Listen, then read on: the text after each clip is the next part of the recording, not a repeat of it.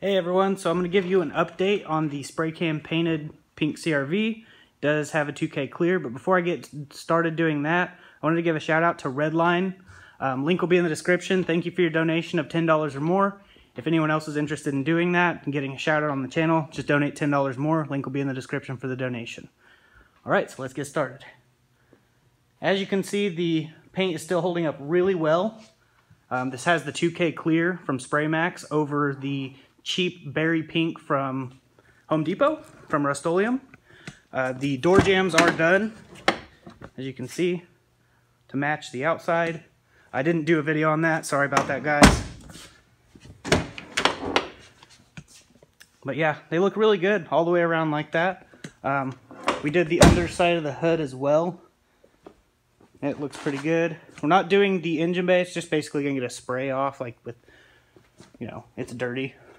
But gonna keep the base silver. All the door jambs are done all the way around though. The paint's not chipping off and having any issues. And this is, I believe, the 4-month mark. Yeah.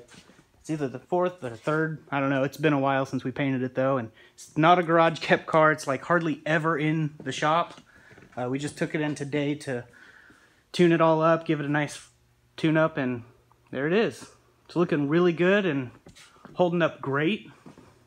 I'll show you the driver's side door, all painted jams and all that good stuff. So just wanted to give you guys a quick update and show you that the spray can paint job is still holding up.